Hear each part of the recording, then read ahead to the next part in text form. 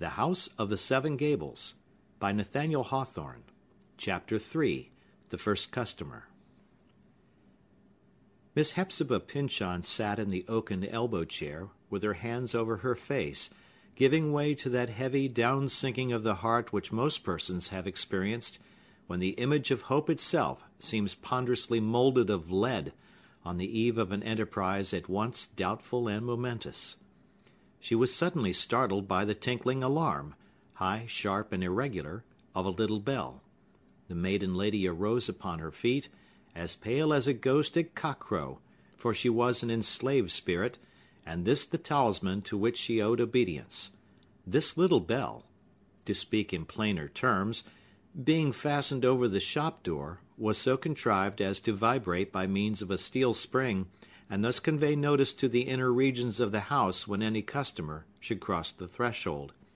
Its ugly and spiteful little din, heard now for the first time, perhaps, since Hepzibah's periwigged predecessor had retired from trade, at once set every nerve of her body in responsive and tumultuous vibration. The crisis was upon her. Her first customer was at the door.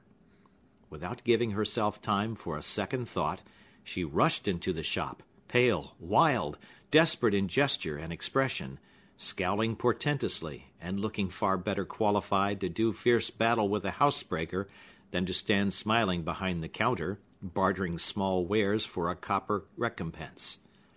Any ordinary customer, indeed, would have turned his back and fled, and yet there was nothing fierce in Hepzibah's poor old heart, nor had she at that moment a single bitter thought against the world at large, or one individual man or woman. She wished them all well, but wished, too, that she herself were done with them, and in her quiet grave. The applicant by this time stood within the doorway. Coming freshly, as he did, out of the morning light, he appeared to have brought some of its cheery influences into the shop along with him. It was a slender young man, not more than 1 or 22 years old, with rather a grave and thoughtful expression for his years, but likewise a springy alacrity and vigor. These qualities were not only perceptible physically in his make and motions, but made themselves felt almost immediately in his character. A brown beard, not too silken in its texture, fringed his chin, but as yet without completely hiding it. He wore a short mustache, too, and his high, dark-featured countenance looked all the better for these natural ornaments. As for his dress, it was of the simplest kind, a summer sack of cheap and ordinary material, thin checkered pantaloons, and a straw hat, by no means of the finest braid. Oak Hall might have supplied his entire equipment.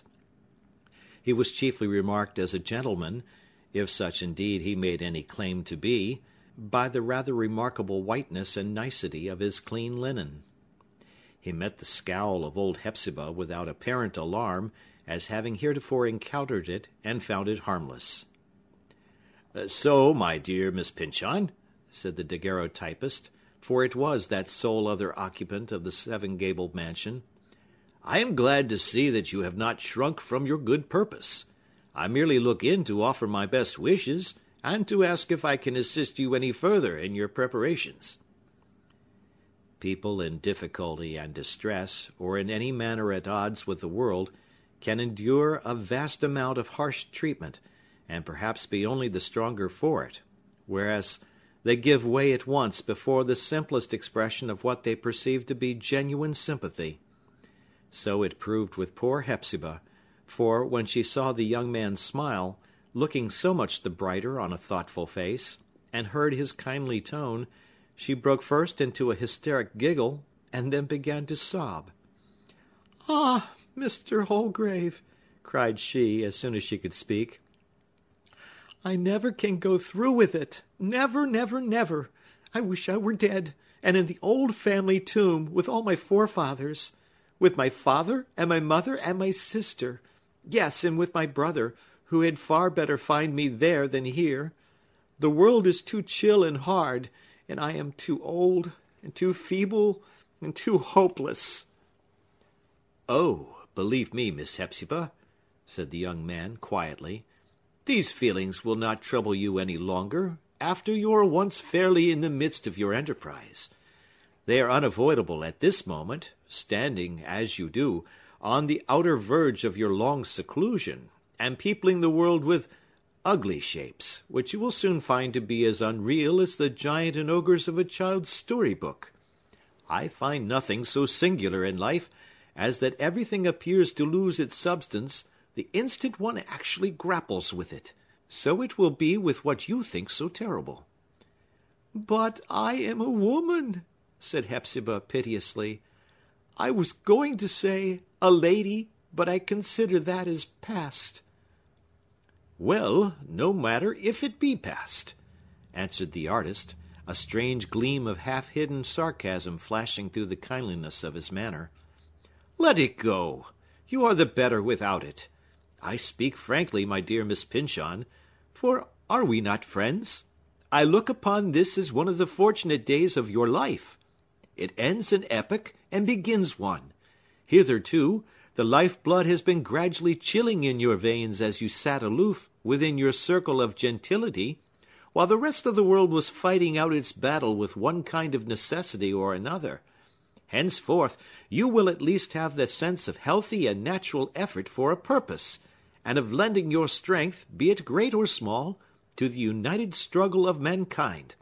This is success, all the success that anybody meets with." "It is natural enough, Mr. Holgrave, that you should have ideas like these," rejoined Hepzibah, drawing up her gaunt figure with slightly offended dignity. "You are a man, a young man, and brought up, I suppose, as almost everybody is nowadays, with a view to seeking your fortune. But I was born a lady, and have always lived one, no matter in what narrowness of means, always a lady." "But I was not born a gentleman, neither have I lived like one," said Holgrave, slightly smiling. "So, my dear madam, you will hardly expect me to sympathize with sensibilities of this kind, though, unless I deceive myself, I have some imperfect comprehension of them. These names of gentleman and lady had a meaning in the past history of the world, and conferred privileges, desirable or otherwise, on those entitled to bear them. In the present, and still more in the future condition of society, they imply not privilege, but restriction." "These are new notions," said the old gentlewoman, shaking her head. "I shall never understand them, neither do I wish it." "We will cease to speak of them, then," replied the artist, with a friendlier smile than his last one, "and I will leave you to feel whether it is not better to be a true woman than a lady.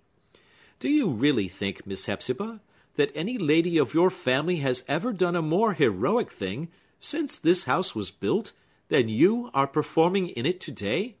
Never. And if the Pyncheons had always acted so nobly, I doubt whether an old wizard Maule's anathema, of which you told me once, would have had much weight with Providence against them." "Ah, no, no," said Hepzibah, not displeased at this allusion to the sombre dignity of an inherited curse. "If old Maule's ghost, or a descendant of his, could see me behind the counter today, he would call it the fulfillment of his worst wishes. But I thank you for your kindness, Mr. Holgrave, and will do my utmost to be a good shopkeeper." "Pray do," said Holgrave, "and let me have the pleasure of being your first customer. I am about taking a walk to the seashore, before going to my rooms, where I misuse heaven's blessed sunshine by tracing out human features through its agency. A few of those biscuits, dipped in sea-water, will be just what I need for breakfast. What is the price of half a dozen?" "Let me be a lady a moment longer," replied Hepzibah, with a manner of antique stateliness, to which a melancholy smile lent a kind of grace. She put the biscuits into his hand, but rejected the compensation. "A Pyncheon must not, at all events under her forefather's roof, receive money for a morsel of bread from her only friend." Holgrave took his departure, leaving her, for the moment, with spirits not quite so much depressed. Soon, however, they had subsided nearly to their former dead level. With a beating heart, she listened to the footsteps of early passengers, which now began to be frequent along the street. Once or twice they seemed to linger, these strangers, or neighbors, as the case might be, were looking at the display of toys and petty commodities in Hepzibah's shop window. She was doubly tortured, in part with a sense of overwhelming shame that strange and unloving eyes should have the privilege of gazing, and partly because the idea occurred to her, with ridiculous importunity, that the window was not arranged so skilfully, nor nearly to so much advantage as it might have been. It seemed as if the whole fortune or failure of her shop might depend on the display of a different set of articles, or substituting a fairer apple for one which appeared to be specked. So she made the change, and straightway fancied that everything was spoiled by it, not recognizing that it was the nervousness of the juncture, and her own native squeamishness as an old maid, that wrought all the seeming mischief. Anon there was an encounter just at the doorstep betwixt two laboring men, as their rough voices denoted them to be. After some slight talk about their own affairs, one of them chanced to notice the shop window, and directed the other's attention to it. "See here," cried he, "what do you think of this? Trade seems to be looking up in Pyncheon Street." "Well, well, this is a sight, to be sure," exclaimed the other. "In the old Pyncheon house, and underneath the Pyncheon elm. Who would have thought it? Old Maid Pyncheon is setting up a cent shop." "Will she make it go, think you, Dixie?" said his friend. "I don't call it a very good stand. There's another shop just round the corner." "Make it go?" cried Dixie, with a most contemptuous expression, as if the very idea were impossible to be conceived. "Not a bit of it. Why, her face, I've seen it, for I dug her garden for her one year. Her face is enough to frighten the old Nick himself, if he had ever so great a mind to trade with her. People can't stand it, I tell you. She scowls dreadfully, reason or none, out of pure ugliness of temper." "Well, that's not so much matter," remarked the other man. "These sour-tempered folks are mostly handy at business, and know pretty well what they are about. But, as you say, I don't think she'll do much. This business of keeping cent shops is overdone, like all other kinds of trade, handicraft, and bodily labor. I know it, to my cost. My wife kept a cent shop 3 months, and lost $5 on her outlay." "Poor business," responded Dixie, in a tone as if he were shaking his head. "Poor business." For some reason or other, not very easy to analyze, there had hardly been so bitter a pang in all her previous misery about the matter as what thrilled Hepzibah's heart on overhearing the above conversation. The testimony in regard to her scowl was frightfully important. It seemed to hold up her image wholly relieved from the false light of her self-partialities, and so hideous that she dared not look at it. She was absurdly hurt, moreover, by the slight and idle effect that her setting up shop, an event of such breathless interest to herself, appeared to have upon the public, of which these two men were the nearest representatives. A glance, a passing word or two, a coarse laugh, and she was doubtless forgotten before they turned the corner. They cared nothing for her dignity, and just as little for her degradation. Then, also, the augury of ill success, uttered from the sure wisdom of experience, fell upon her half-dead hope like a clod into a grave. The man's wife had already tried the same experiment, and failed. How could the born lady, the recluse of half a lifetime, utterly unpractised in the world, at 60 years of age, how could she ever dream of succeeding, when the hard, vulgar, keen, busy, hackneyed New England woman had lost $5 on her little outlay? Success presented itself as an impossibility, and the hope of it as a wild hallucination. Some malevolent spirit, doing his utmost to drive Hepzibah mad, unrolled before her imagination a kind of panorama, representing the great thoroughfare of a city all astir with customers. So many and so magnificent shops as there were, groceries, toy shops, dry goods stores, with their immense panes of plate glass, their gorgeous fixtures, their vast and complete assortments of merchandise, in which fortunes had been invested, and those noble mirrors at the farther end of each establishment, doubling all this wealth by a brightly burnished vista of unrealities. On one side of the street this splendid bazaar, with a multitude of perfumed and glossy salesmen, smirking, smiling, bowing, and measuring out the goods. On the other, the dusky old house of the 7 Gables, with the antiquated shop window under its projecting story, and Hepzibah herself, in a gown of rusty black silk, behind the counter, scowling at the world as it went by. This mighty contrast thrust itself forward as a fair expression of the odds against which she was to begin her struggle for a subsistence. Success? Preposterous! She would never think of it again. The house might just as well be buried in an eternal fog, while all the other houses had the sunshine on them, for not a foot would ever cross the threshold, nor a hand so much as try the door. But at this instant the shop bell, right over her head, tinkled as if it were bewitched. The old gentlewoman's heart seemed to be attached to the same steel spring, for it went through a series of sharp jerks in unison with the sound. The door was thrust open, although no human form was perceptible on the other side of the half-window. Hepzibah, nevertheless, stood at a gaze, with her hands clasped, looking very much as if she had summoned up an evil spirit, and were afraid, yet resolved, to hazard the encounter. "Heaven help me!" she groaned mentally. "Now is my hour of need." The door, which moved with difficulty on its creaking and rusty hinges, being forced quite open, a square and sturdy little urchin became apparent, with cheeks as red as an apple. He was clad rather shabbily, but, as it seemed, more owing to his mother's carelessness than his father's poverty, in a blue apron, very wide and short trousers, shoes somewhat out at the toes, and a chip hat, with the frizzles of his curly hair sticking through its crevices.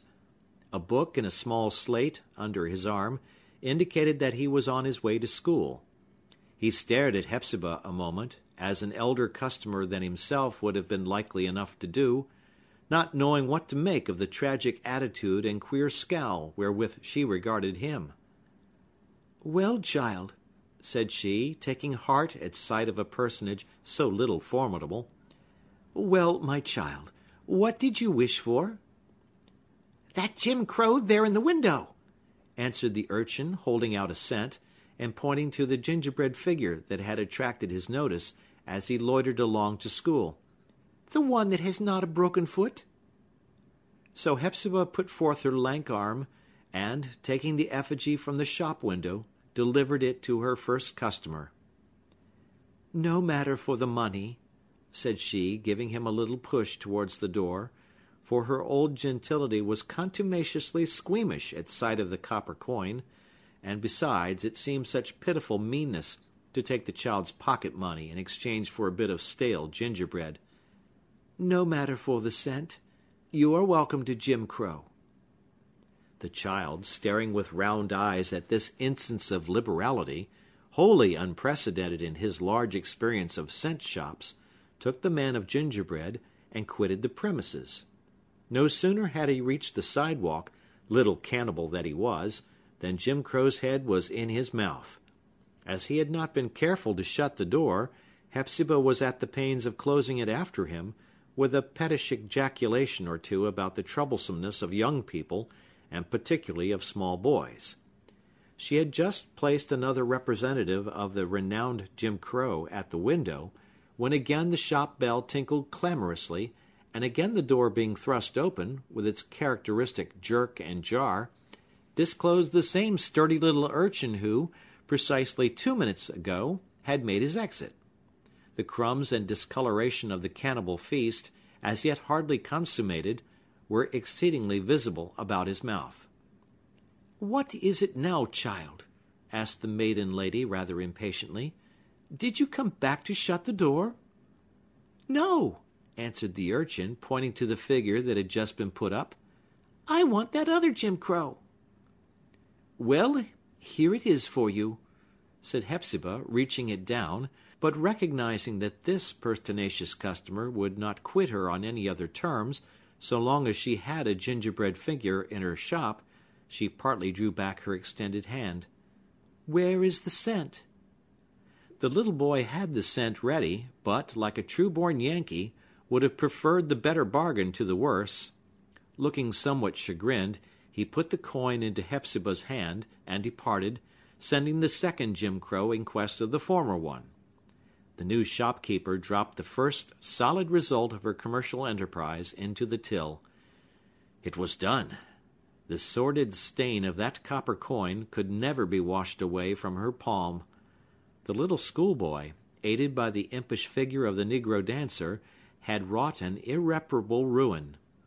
The structure of ancient aristocracy had been demolished by him, even as if his childish gripe had torn down the seven-gabled mansion. Now let Hepzibah turn the old Pyncheon portraits with their faces to the wall, and take the map of her eastern territory to kindle the kitchen fire, and blow up the flame with the empty breath of her ancestral traditions. What had she to do with ancestry? Nothing, no more than with posterity. No lady now, but simply Hepzibah Pyncheon, a forlorn old maid and keeper of a cent shop. Nevertheless, even while she paraded these ideas somewhat ostentatiously through her mind, it is altogether surprising what a calmness had come over her. The anxiety and misgivings which had tormented her, whether asleep or in melancholy daydreams, ever since her project began to take an aspect of solidity, had now vanished quite away. She felt the novelty of her position, indeed, but no longer with disturbance or affright. Now and then there came a thrill of almost youthful enjoyment. It was the invigorating breath of a fresh outward atmosphere after the long torpor and monotonous seclusion of her life. So wholesome is effort, so miraculous the strength that we do not know of. The healthiest glow that Hepzibah had known for years had come now in the dreaded crisis, when, for the first time, she had put forth her hand to help herself.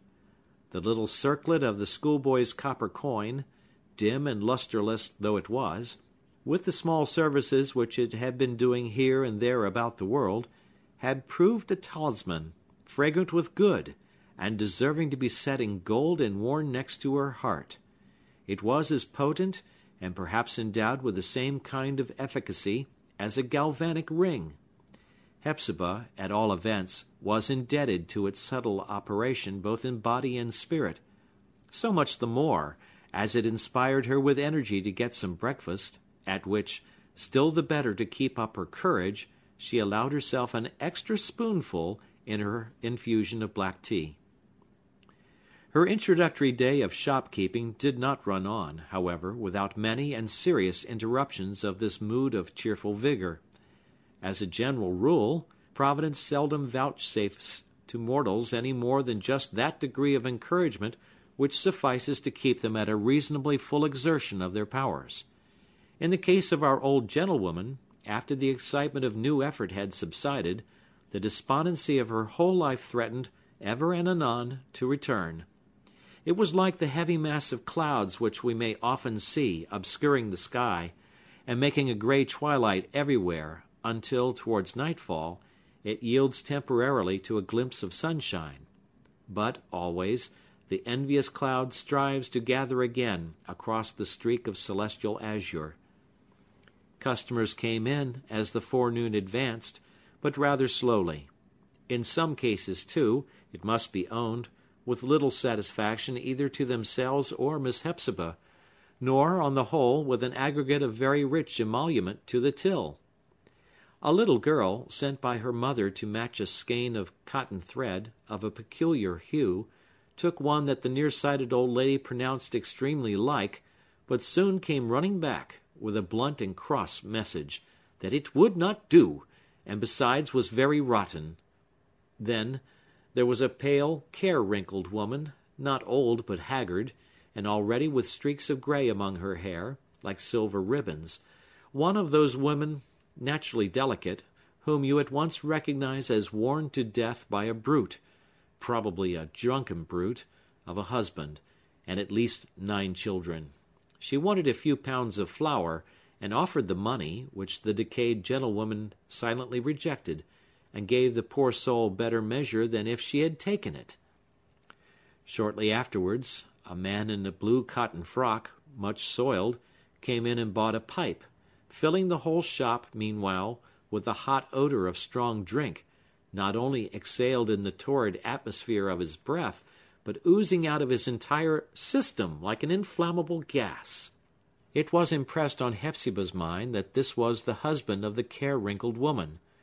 He asked for a paper of tobacco, and as she had neglected to provide herself with the article, her brutal customer dashed down his newly bought pipe and left the shop, muttering some unintelligible words, which had the tone and bitterness of a curse. Hereupon Hepzibah threw up her eyes, unintentionally scowling in the face of Providence. No less than 5 persons during the forenoon inquired for ginger beer, or root beer, or any drink of a similar brewage, and, obtaining nothing of the kind, went off in an exceedingly bad humor. 3 of them left the door open, and the other 2 pulled it so spitefully in going out that the little bell played the very deuce with Hepzibah's nerves.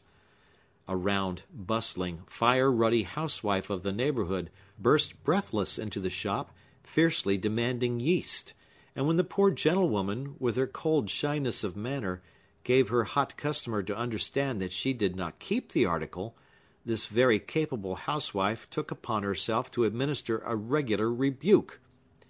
"A cent shop, and no yeast," quoth she. "That will never do. Who ever heard of such a thing? Your loaf will never rise, no more than mine will to-day. You had better shut up shop at once." "Well," said Hepzibah, heaving a deep sigh, "perhaps I had."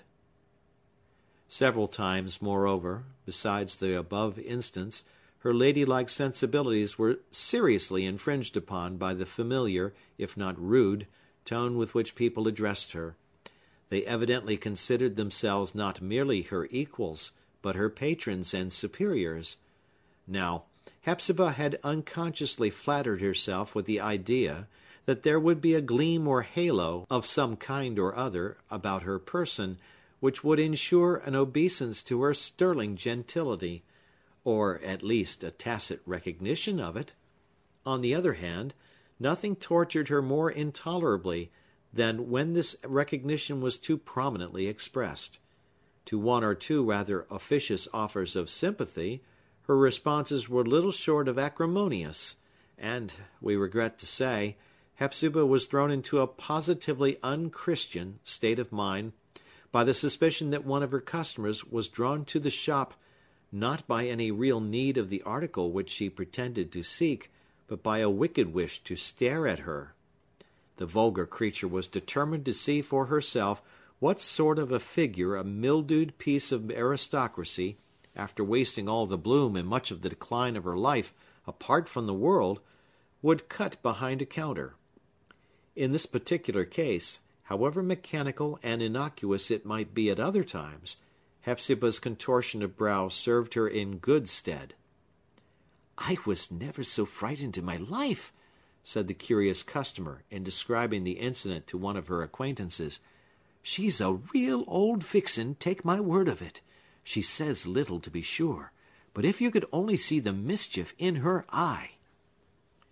On the whole, therefore, her new experience led our decayed gentlewoman to very disagreeable conclusions as to the temper and manners of what she termed the lower classes, whom heretofore she had looked down upon with a gentle and pitying complacence, as herself occupying a sphere of unquestionable superiority.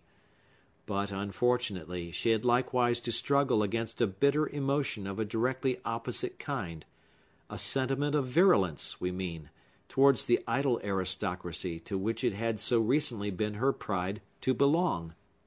When a lady, in a delicate and costly summer garb, with a floating veil and gracefully swaying gown, and, altogether, an ethereal lightness that made you look at her beautifully slippered feet, to see whether she trod on the dust or floated in the air, when such a vision happened to pass through this retired street, leaving it tenderly and delusively fragrant with her passage, as if a bouquet of tea-roses had been borne along, then again, it is to be feared, old Hepzibah's scowl could no longer vindicate itself entirely on the plea of near-sightedness. For what end, thought she, giving vent to that feeling of hostility which is the only real abasement of the poor in presence of the rich, for what good end, in the wisdom of Providence, does that woman live? Must the whole world toil, that the palms of her hands may be kept white and delicate? Then, ashamed and penitent, she hid her face. May God forgive me, said she. Doubtless, God did forgive her. But, taking the inward and outward history of the first half-day into consideration, Hepzibah began to fear that the shop would prove her ruin, in a moral and religious point of view, without contributing very essentially towards even her temporal welfare. End of chapter.